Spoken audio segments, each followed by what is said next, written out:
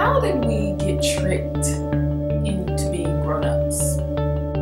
Why were we in such a rush to become adults?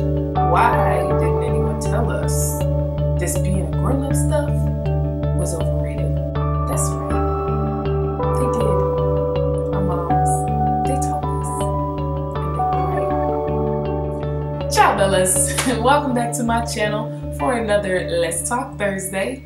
This week, I just want to talk about this overrated adult life. Like, you know, I try to come on here and give y'all these good positive words of encouragement, and I'm still gonna do that today, but I just wanted to be really real for a second and talk about how this adulting stuff can suck sometimes.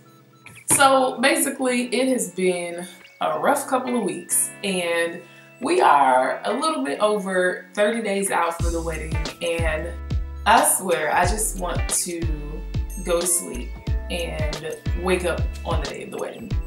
Like, maybe the day before, you know, bachelor party, bridal shower, all that stuff. But like, seriously, I'm about to lose it. Now, all jokes aside, it is. Sometimes life gets hectic. We get things thrown at us left and right that sometimes are out of our control. Life happens, kids happen, this and that.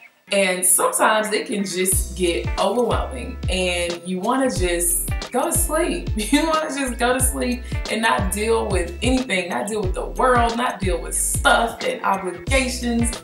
Unfortunately, we can't do that. We got to pull ourselves up by our bootstraps and press forward, because majority of the time when you're going through some rough times and things are coming at you, it's because God has something on the other side of that that is so great that you won't even be able to imagine. I just want to encourage y'all this week to press through whatever those issues are, whatever those trials are that are coming at you.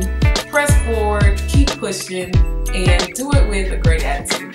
Alright, so that's all I got for you guys this week. Until next week, love on somebody. Love y'all. Ciao.